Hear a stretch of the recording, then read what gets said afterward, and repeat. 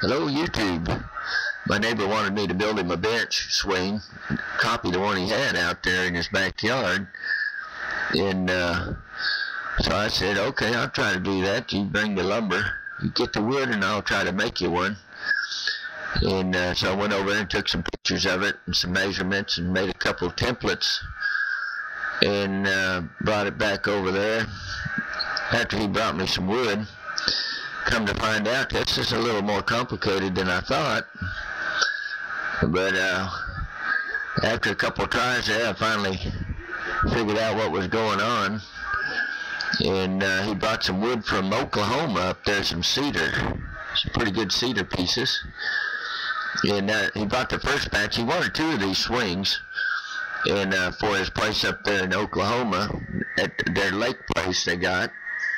And so he brought the wood, and I started cutting the wood up. It's a pretty good batch of wood. So there's two places in here where you can see the stack of wood will grow, and then it'll diminish and start over again. Because there was two benches being made. They're pretty good sized pieces of wood, red cedar, and that's a lap joint that's on the back of those benches there that you got to put together. And then of course you got to use your bandsaw or whatever you got there. I guess a jigsaw would work to put that the sculpting into the back of it. There's a bunch of the sawdust. I filled the whole garage full of sawdust. That's after I cleaned it up right there. And put it all in my flower beds out there.